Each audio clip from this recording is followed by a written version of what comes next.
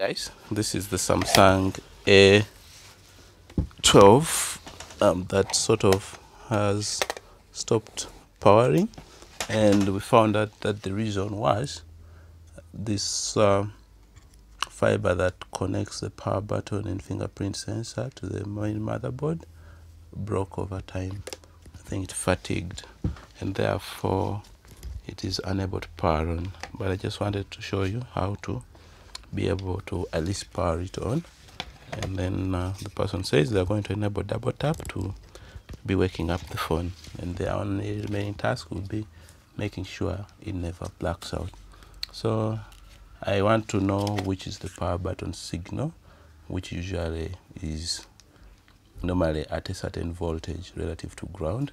In that case, the metallic part of the charging port that is exposed is the ground, and then we take measurements at the connector there. Let me zoom in so you can see the connector, and that will allow us know where the voltage is. I think let me also put the voltmeter screen right there, so that in case I hit any good voltage, you're able to see that. So the first terminal, nothing. The next, okay, the next reads 3.8. So that is our terminal. Now I need to short this to ground. That should initiate the powering on signal.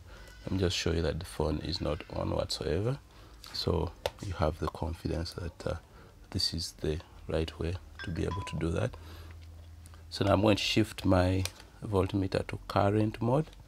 I'm measuring up to 10 amperes because that allows current to flow through it. That means it allows me to short this to ground, but I could have just used the grounding wire from this point to that point, to the point where I hear vibration. But anyway, I want to do that, and also maybe show you the most current drawn. Okay, I had it vibrate. I think it drew barely any current, and says Samsung A12. So I was right about this being an A12.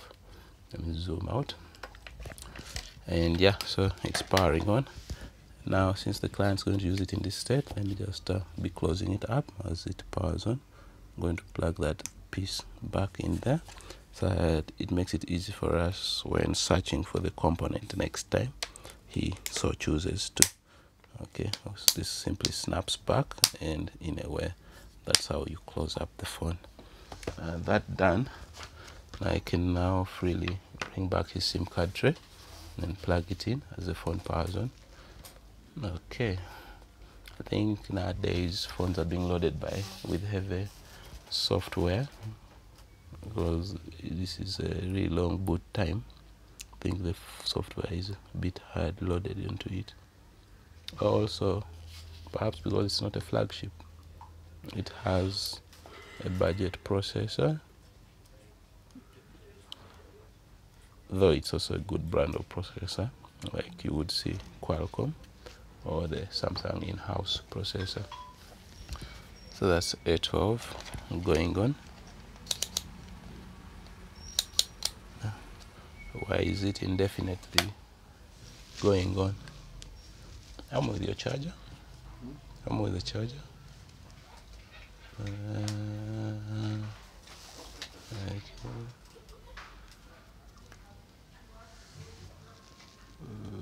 Okay. It's drawing current. All right.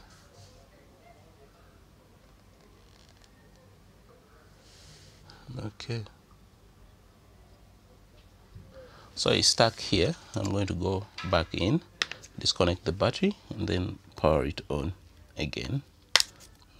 Seeing that we don't have a power button, so that's the only way of us. Oh, I think it got scared and I decided to proceed. Okay, that first boot up was extremely slow. How much free space are you having on here? It's almost full. Okay, could probably explain the slow boot. Optimizing apps. I guess let me give up opening it up and simply squeeze it back, please proceed. I don't have the time to open again. That would be unfair to me, raising my hopes and then forcing me to continue with what I had paused. That said, let me hold on putting in the SIM card trace. Man, you have Celltel SIM card. You have Celltel SIM card. And it works. Respect. Yeah, this is a collectible. On Celltel, then Zain, Airtel. So I worried. Then worried, now Airtel. Ah, no. No, it was Zain to Airtel. First, then Zain, then worried. No, it actually was went straight to Airtel. Then Airtel bought worried. And mine feels like way back. Yet it's not very far.